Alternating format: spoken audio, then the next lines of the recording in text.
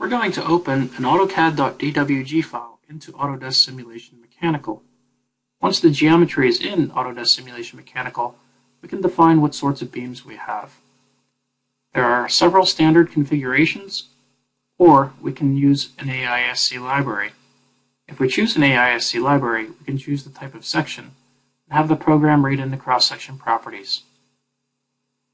We can then go into the analysis parameters for a natural frequency modal analysis and tell the program how many modes we would like to calculate.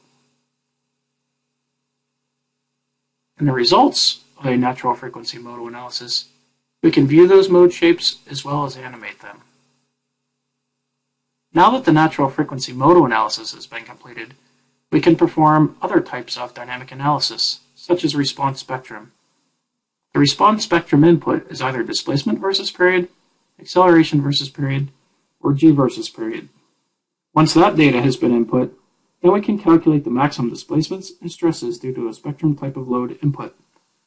Here in a results environment, we can see the worst stress for a given frequency and a particular load case. There are convenient buttons for you to move backwards and forwards and investigate the various load cases that have been solved for. Alternatively, we can go to the results options and take a look at the resultant stress. In the results environment, we can also change the display in several different ways. One of those is to go to View, Visual Style, and we can turn on Shaded with Mesh. Likewise, we can add slice planes into a model so that we can interrogate just the portion of the model which we want to observe. Looking at half the model, we're going to take a look at the various types of displacements, stresses, or safety factor. It should be noted with the safety factor that the user can enter an allowable stress on their own or load the yield stress or ultimate stress of the material. So taking a look at safety factor, we can also go into legend properties, range settings, and we can utilize the threshold command to show elements on the model that are above or below a particular value. With this, we can find areas of the model that need to be strengthened, or where perhaps the model can have material removed from it, thereby saving us some costs.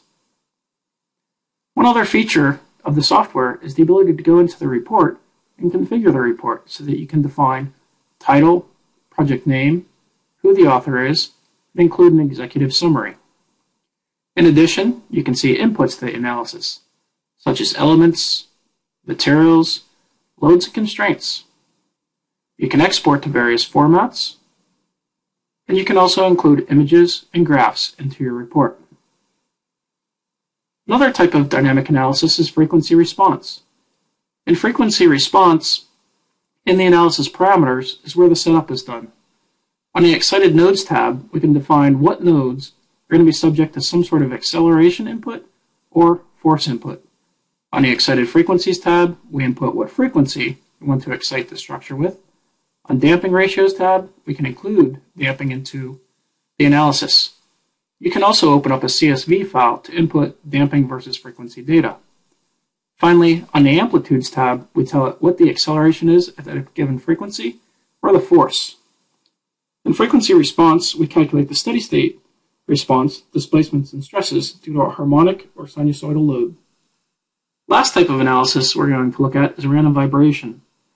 So in random vibration analysis, the input is either acceleration squared hertz versus frequency or g squared hertz versus frequency.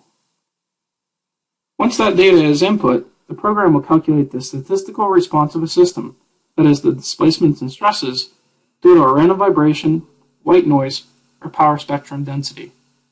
Here in the results environment, you see that we have access to all similar results types that we had prior. That is, we can investigate the displacements, the von Mises stresses, and safety factor. Please also note that in this type of analysis, as well as all others, you can also still access the report as well.